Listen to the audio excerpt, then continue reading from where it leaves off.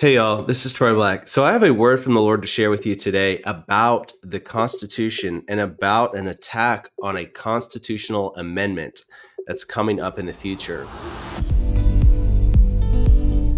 But first I'm going to pray, and I'm actually going to give you a follow-up to a word about gun control that I shared last August, and I'm going to show you what happened after that. Holy Spirit, I just ask that you would help every person hearing this to hear your words today, that your message would be so clear, God, that you would grab onto people's hearts and that the word would be firmly planted. They would be able to hear what you have to say, Lord, not me, that I would get out of the way, and that this would be about you and your kingdom. In Jesus' mighty name. Okay, so this is it, y'all. This was a word I shared back on August 21st of 2023. So this was last summer. And the title of the video is God Warned Me About Coming Gun Control. And I'm just going to share a small snippet from the actual message. If you want to watch the whole thing, you can go watch it. I saw a vision on June 24th of 2023 of a large gun that's actually being held by two hands. It's like a large version of a gun. And then I heard the Lord say, gun restrictions coming by the new year. But then also I heard in January. And then this is something that came out a few months later on November 7th. And this is on CNN. It says, Supreme Court revisits the scope of the right to bear arms in the wake of latest mass shooting. And then that article says it was only a year ago that the Supreme Court issued a landmark Second Amendment opinion that expanded gun rights nationwide and established that firearms rules must be consistent with the nation's historical tradition. Then it says, now on Tuesday, the justices are hearing oral arguments in the wake of yet another mass shooting in a case asking it to consider the scope of its 2022 decision. There was a decision made in favor of the Second Amendment and the right to bear arms in 2022, and then 2023, the opposite happened, right? And this was after I shared that original word. Now look at this. This is an article that came out on January 3rd this year from PBS, and it says 2024 brings new gun restrictions in several states. So the original word was gun restrictions coming in January by the new year. That was shared in August. And then about 5 months later, we see that this article comes out. 2024 brings new gun restrictions in several states. If you want to go do the research for yourself and actually find more information on that, feel free. One other thing we've seen happen since then is back in March, we saw an article from News Nation Now was titled DOJ launches National Center to Help States Implement Red Flag Gun Laws. If you want to research that for yourself, you can. Many people probably already know about that. But some people have criticized it, saying it's another attack on the Second Amendment. So this is what I heard. I'm going to get into this prophetic word now. I heard this back on March 8th. I'm just going to read through this word, and then God gave me an encouraging message to share with you today that I want to share, okay? This is what I heard. I heard the Lord say, a constitutional amendment is about to come up for review. A moment of intense scrutiny. They will verify their right to question this based on an event that just took place within the last year or so. A popular opinion swept under the rug. And then I heard a releasing of the guard. I'm not sure exactly what that means, but that's what I heard. A releasing of the guard. A powerful opposition meant to obliterate a long-standing belief. A driving force leading to a reckoning. So this word, and this is only part of it, but this word could potentially be referring to some of the red flag laws that have come out in March, since I heard this March 8th. And some of those things were happening at the end of March, but that's not the impression I'm getting from the Lord. That may be part of it, but I also believe that this is something that's still coming. And so this is something I believe we need to look for in the news, that we're going to see a verification that this was from the Lord, a confirmation after the fact. But I do want to stop and say a few things briefly. If you're a Christian and you believe that prophecy is for today, I would encourage you to pray about the prophecy that you listen to, whether it be this word or any other word from any other person. Because if we're not willing to pray about it, and we're not willing to get the prophetic word confirmed personally to ourselves from the Holy Spirit, please hear this in love. But I believe it shows a lack of trust in God's willingness to confirm his word, because people are not perfect. There are some people out there that are just faking it, and they know it. Okay. There are other people that are doing their best, but they've made a mistake at some point, right? or they are making a mistake. And then there are some people that, you listen and you go, wow, is this the Lord? Or you watch a video and, the natural mind rejects it because it seems strange. But then when you take it back to prayer and you start to pray about it, the Holy Spirit gives you a confirmation and says, hey, no, that's all me. I'm using them. I'm moving through them. And so we need to learn as Christians not to judge based on the natural, but rather to judge based on the spiritual, which means, what does the word of God say? What does the written word say? Does it line up with that message, the message of the word? Does it line up with the gospel of Jesus Christ? Is it pushing people towards Jesus or away from Jesus? And number 3, is the Holy Spirit behind it? Is he confirming it? Is his presence resting on it or not? Okay, so the other thing is, I'm about to read the rest of this prophecy, and I really sense from the Holy Spirit that some people are not going to like what's said here, but this would be my encouragement to you, is take a step back away from even your political beliefs for a second.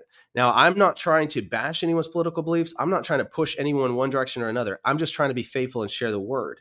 It's going to sound a certain way, but that's not even my political stance. Okay. So please hear it from that perspective. I'm not trying to be political. I'm trying to be obedient.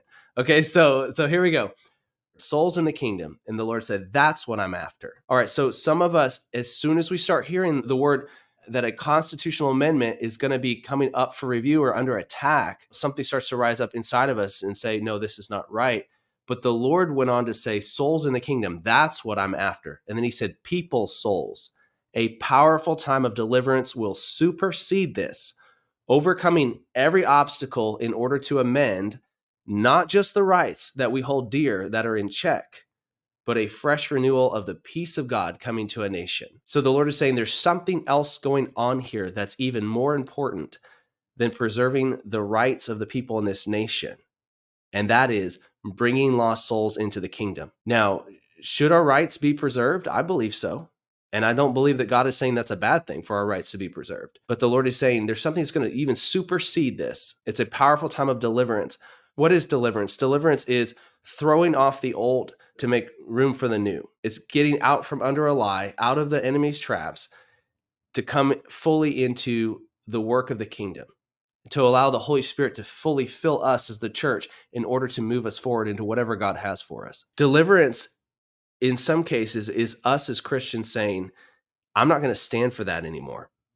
The devil's been feeding me something that I've lost the taste for it. I don't want it anymore.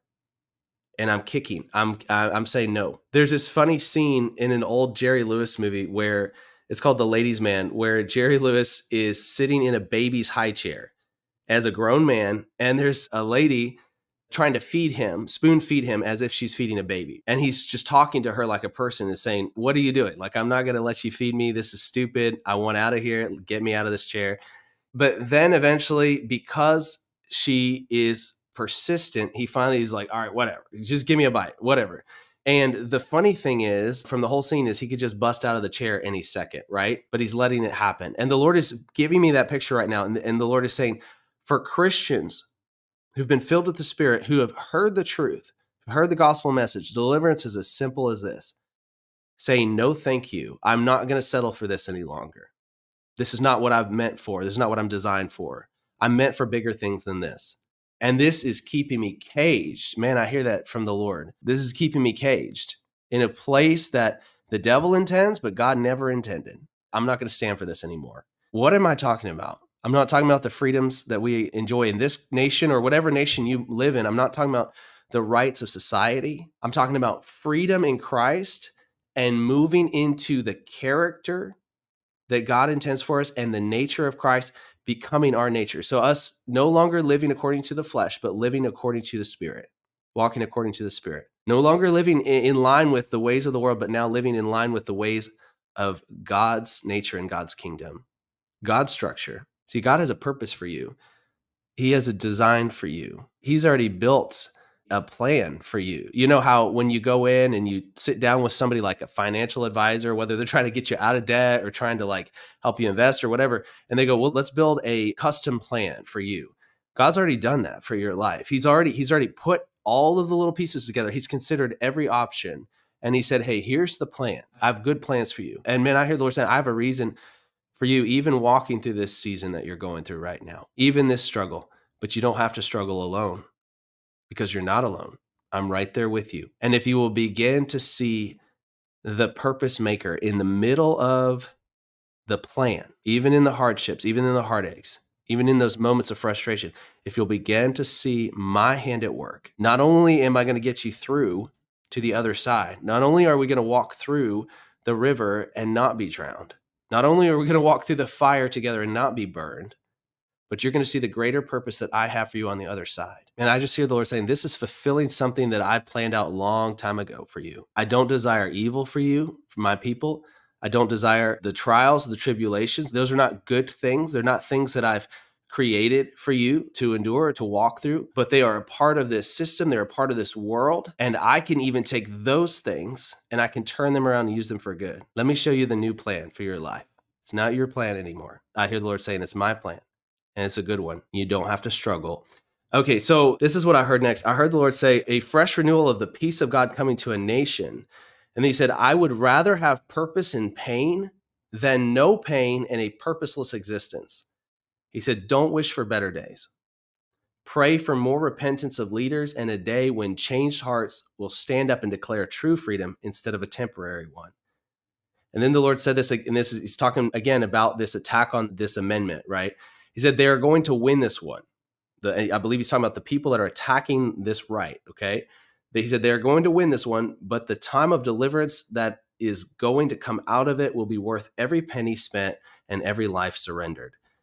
And I got this impression that surrender in this case meant people being forced to go through a hardship or a trial. But I got this impression that the win that he's talking about here, that this win may only be eventually, and you're going to have to struggle to win this, and then that it's only going to last for a time, that there is going to be an undoing of it. And I believe also that that's what the Lord is talking about here when he said, overcoming every obstacle in order to amend not just the rights that we hold dear that are in check. Okay, so he could be referring to amending an amendment, right? Okay. Is he talking about the Second Amendment here? I don't know, to be honest. I don't know if God's talking about the Second Amendment. He said a constitutional amendment is about to come up for review. He may be. It could very well maybe the Second Amendment. It may not be. We're going to have to wait and see. But the Lord pushed me to Acts chapter 3, and I want to finish by just saying a few things. And this is how I believe that God is wanting to bring us from that place of struggle in our current situation, where we keep going, God, are you really on my side? Are you really here? Have you really seen what I've gone through and what I'm going through? Is this really just temporary, or is this the way it's going to be? He's going to bring us from that place to a place of a victory march where the rain is still pouring around us. The flood waters are still rushing around us, but we're on the higher ground where we feel like I'm on a higher ground. I'm not sure how I got here, but God has set me here and I'm going to be okay. And we can see ourselves walking out of it.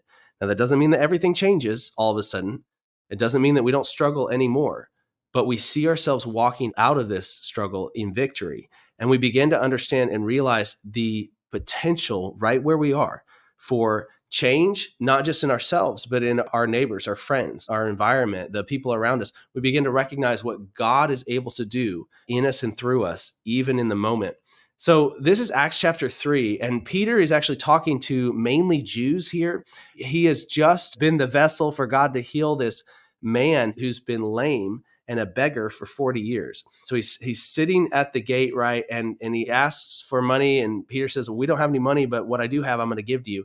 And he says, in the name of Jesus Christ, rise up and walk, right? And this man begins to walk. But then the people gather around and they're like, wow, what are we supposed to do based on this? And Peter uses it as an opportunity to preach the gospel. And he says, hey, this man was healed, not because we're special, but because of the name of Jesus Christ. This is what he says, okay? He says to these people who have not accepted Christ yet, but they saw what happened. They heard about Jesus' resurrection. They had seen the crucifixion probably. They knew that all this stuff took place. He says, but the things which God previously announced by the mouths of all the prophets that his Christ would suffer, he has fulfilled in this way. Therefore, repent and return so that your sins may be wiped away, in order that times of refreshing may come from the presence of the Lord. See, if you're a Christian, then you have repented of your sins, you've believed in Jesus, and you've accepted his righteous gift of grace. You've accepted his righteousness as your own in place of your unrighteousness. He took your unrighteousness on the cross, and he became a curse for you at the cross so that you would not be under the weight of the curse anymore, because Jesus took it for you. So that's good news today. If you have believed in Jesus, you're not under the weight of the curse any longer. Amen. And I just see again that the picture of Jerry Lewis, that actor, sitting in that baby high chair, and it's time to flip the tables. It's time to break the chair, right? It's time to say no more. I'm not going to live under this weight anymore because I'm no longer under the curse because Jesus took it for me. The curse of the law. What is that? That's struggling to do everything right in order to have the favor of God and the blessing of God. It's struggling to do everything right in order to please God. Through Jesus, you are pleasing to God. If you believe in him, that's what the word says. Did you know that the word says nothing can separate you from the love of Christ? The word says, by this God demonstrates his love to us, that while we were yet sinners, Christ died for us. So guess what? You cannot convince God to love you any more than he already does. Stop trying to convince him through your actions. You can't convince him. He already loves you. Why does he love you? Not because you're lovely. He loves you because he is love and he's good and he's never going to change. Many of us are struggling because we see the gap between us and God. Wow, I'm sinful. He's holy. I'm faithless. He's faithful. And it's going to take me so long to mature to the point where I'm faithful enough that I can come before him, when the whole time the Lord is saying, stop relying on your faithfulness. It's never going to get you there. It's not good enough. Rely on my faithfulness. I just hear the Father saying, what my son did for you at the cross is enough. It's always going to be enough. Stop trying to get into my favor and my blessing any other way, by any other means, is what the Lord is saying. They're not going to work for you. You can try all day long and it won't work. You've got to come the one way. Man, the Lord is saying, the one way that I made work, the one way that I've given you access, that's through the Son. But what happens when we come into his presence, right? We should expect times of refreshing to come. We should be living in a season of refreshing, even through the hardship. That doesn't matter. That doesn't change the refreshing, because why? It says refreshing may come from the presence of the Lord. Some of us are looking for the refreshing to come from the situation, and the Lord is saying, no, that's what my presence is for. My presence is all the refreshing that you need. And we know that we can come boldly before the throne room of grace today because of what Jesus did. We're not pushed out. But this is amazing. Here's what happens, okay? God is wanting to reach down and touch many hearts right now who've been struggling with the same issue for years and years and years. And I believe he's talking about emotional wounds, hurts, and even sin struggles that start in the heart with feeling inadequate, with feeling rejected, with feeling left out, with feeling alone, with feeling unworthy, with feeling unwanted. The Lord is saying, you're not any of those things in my kingdom, in my family. I want you and I have a purpose for you, and I love you, and nothing's ever going to change that. This is what happens when the man gets healed. In Acts chapter 4, we see that it says in verse 22, for the man on whom this miracle of healing had been performed was more than 40 years old, okay? And he had been lame from birth. And so he had been lame this entire time, and people knew who he was. They had seen the way he was. Listen, God is wanting to touch our hearts as believers and Christians today, because it says, because they were all glorifying God for what had happened, right? He's wanting to touch our hearts because those things we've been dealing with for such a long time, people have seen it. We're not hiding it. We're not hiding it from God. I'm not saying that to shame anybody, but I'm saying it's time to bring it out into the light. It's already out into the light in many ways. It's time to bring it out into the light in the presence of the Lord. Say, God, this is what I've been dealing with. I've been dealing with this hurt. I've been dealing with this rejection, and it's caused me to not reflect the nature of Christ in this area of my life, and I want to reflect his nature. How can I change this, Lord? And the Holy Spirit will come in and he'll begin to say, hey, here's the problem. Here's what you're dealing with. Here's the problem. Here's the root. And he may take you all the way back to where the trauma or the hurt was caused. But then he also will say, here's the solution. And it's the joy found only in his presence. It's the love found only in his presence. It's the peace found only in his presence. And when we have those things, they will begin to fill those spaces, those empty spaces, and the other junk will just get pushed out. And we'll start seeing, wow, I don't need to sit in the high chair anymore. I don't need to eat the baby food because God has better food for me. And it's found in these times of refreshing in his presence. And I can come in, I'm invited to his table. I can eat from his banquet hall anytime I want, anytime I need, because of what Jesus has done. And this is going to turn into a snowball effect of testimonies and of people turning to the Lord. Some of the most powerful things I've ever seen God do that have rocked my world have not been the miracles, even though I've seen them. They've not been the visions and the dreams, even though I've had those. They have been when I see somebody else's character or I've seen my own character change in a way that I never should have worked that way. How was that possible? You used to be this way. I used to be this way. And yet now, it's like, what happened? Jesus came in and Jesus changed things that the world can never change. The world wants to stuff it down, or the world wants to medicate it, or the world wants to bring philosophy in and try to find a workaround. Jesus wants to completely heal it and change it from the inside out. He wants to fix it. He wants to make us new in him. This is James 4:5, and I'm going to finish with this. It says, he jealously desires the Spirit whom he has made to dwell in us, but he gives a greater grace. Look at this. There's a greater grace that God has for us today than we've even been experiencing up to this point. How do we get it? I want more grace, more of his unmerited favor. It means something I'm not earning. I'm just getting it freely because of what Jesus did for me. How do I get that? It says, therefore, it says, God is opposed to the proud, but gives grace to the humble. Submit therefore to God and resist the devil, and he will flee from you. We just say, God, I need it. God, I can't do without it. I can't do without your help. I need you. We humble ourselves and we say, Lord, here's the problem. Here's exactly where I am, but I know your love is enough and your grace is enough today. And you're going to come in and you're going to fix this stuff. And I'm going to sit here with you in your presence until you do. I'm not leaving. I'm not going anywhere. And I know that you're not going anywhere because Jesus, you said you would never leave me or forsake me. You said you'd be with me always, even to the end of the age. And by faith, we begin to rest in that promise. We begin to rest in the promise of the cross. We begin to rest in the promise of the Holy Spirit. We begin to rest in the promises of God. We begin to rest in his presence. And by faith, we maintain, we stay right there. And daily we're fed from his table. And we're strengthened, we're changed, we're transformed, we're made new in him daily. It's a daily process. And all those things begin to fall off. And people go, wow, you were one way for such a long time. And how did this happen? What happened here? And we can say, well, Jesus is a good shepherd. He's a good master. He's a good friend. And he can be your friend too. So I hope this has been encouraging. I love y'all so much. I'll see you next time.